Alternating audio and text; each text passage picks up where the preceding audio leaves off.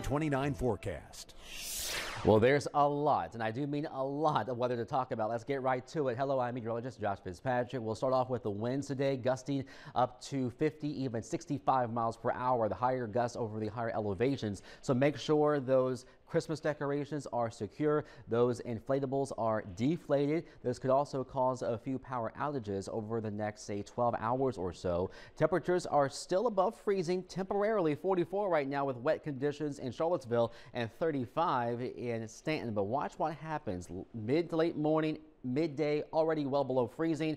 And here's this evening in the single numbers and teens with wind chills even lower than that. So we are concerned about a refreeze or a flash freeze.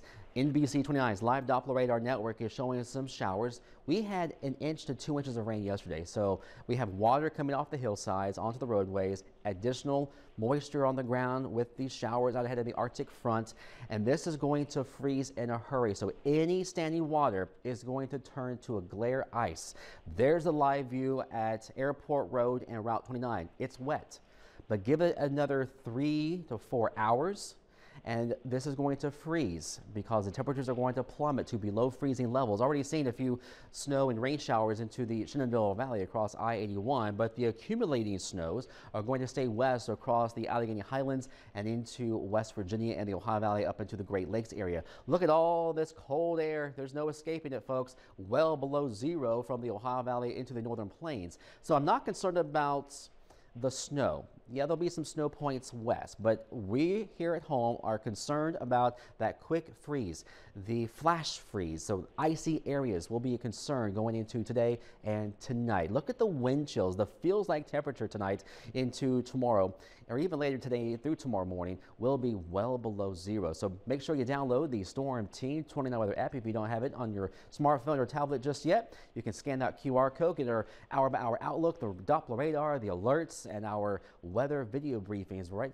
to the palm of your hand to your smartphone or our tablet. So in that forecast for today, that wintry mix will end. A big time refreeze. Already by 9 a.m. in Charlottesville, we'll be below freezing.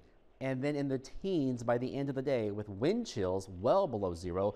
Overnight lows in the single numbers, and wind chills will be well below zero. This is some of the coldest temperatures we've had in a couple of winters around here, with highs tomorrow in the upper teens and low 20s for the valley and mid to low 20s across central Virginia, with wind chills still below zero through at least midday tomorrow. 7-day forecast in the teens on Christmas Eve. Tomorrow evening, Christmas Day, we'll have some sunshine, less wind with highs barely freezing. In the 30s on Monday, 40s on Tuesday and Wednesday, and hey, 50s. It'll feel warm to us by next Thursday.